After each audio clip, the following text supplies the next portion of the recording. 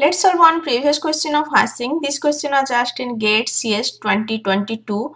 Question number 6. Suppose we are given n keys, m hash table slots, and two simple uniform hash function h1 and h2. Further, suppose our hashing schema uses h1 for odd keys and h2 for even keys. What is the expected number of keys in a slot? And four options are given. So here given h1 is for odd keys and h2 is for even key. Suppose x is our odd keys and y is our even keys, then x plus y equals to n. Means n is the group of all x keys and y keys. h1 is the hash function for odd keys, h2 is the hash function for even keys, and these odd and even hash values are in m.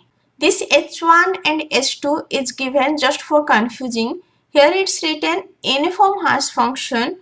When it uses uniform hashing, every slot have equal probability for every key. So in that case, expected number of keys in a slot will be its load factor, and we know load factor equals to n divide m.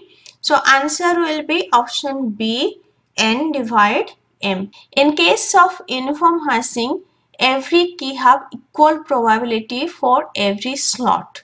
We can distribute keys uniformly over the slot in hash table. So that's why expected number of keys in a slot will be n divide m. I already discussed hashing, just go through the lecture, and if this lecture is helpful for you, please like, share and subscribe. Thank you.